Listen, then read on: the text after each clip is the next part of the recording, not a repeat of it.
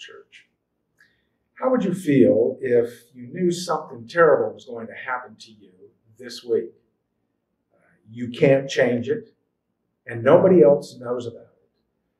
You might even mention it to other people, but they don't understand what you're talking about because they don't know the future like you do. Well, that's the experience that Jesus had the last week of his life here on earth. We call this Holy Week. It's the week leading up to his crucifixion. This is the most recorded and extensively examined week in all of human history.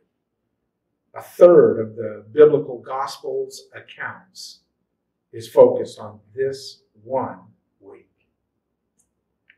Well, beginning today, we are going to walk with Jesus through this week. What happened to Jesus during this week? What does that show us about Jesus? And maybe what does it teach us for ourselves as well? Well, it all began on Sunday, what we today call Palm Sunday. Palm Sunday was a day that started like many others for Jesus. He happened to be in Bethany, a little town about 2 miles from Jerusalem. He was staying with his friends that he had there, Mary and Martha and Lazarus. You may remember that a few weeks before, he had raised Lazarus from the dead. And that and the other miracles and teachings that Jesus had made, well, they made him like a rock star. People were talking about Jesus everywhere. They wondered where he was and what he was doing. And for their part, the Jewish religious leaders were looking for Jesus too, but not because they wanted to see him. They wanted to arrest him. People, a lot of them, were thinking that Jesus might become the king they had been waiting for. They wanted to be liberated from the Romans, and Jesus was able to perform miracles. Maybe he could use his powers to help them get free from Roman rule. Well, Jesus left Bethany on Palm Sunday morning very early with his other disciples.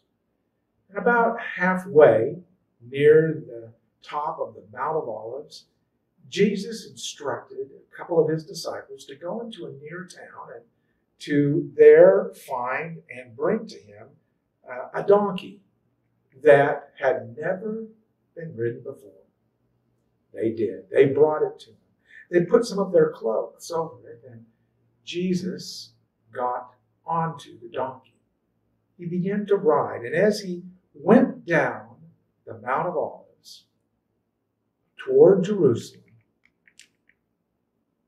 no one knows exactly where it started, but people started to gather.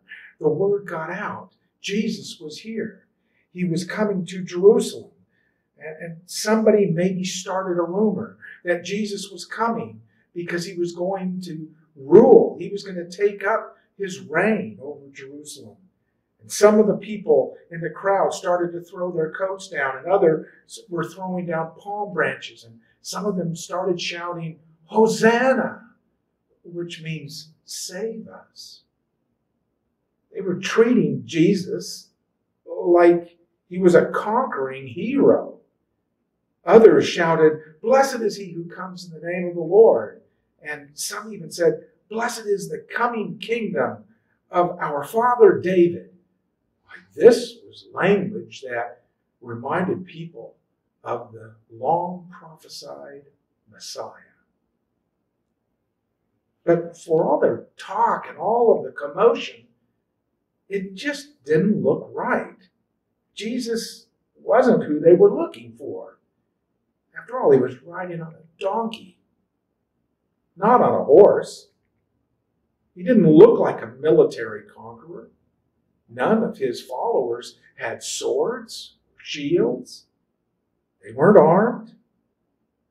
And as they reached the bottom of the Kidron Valley and maybe started their way up, it just, as quickly as it had started, it ended.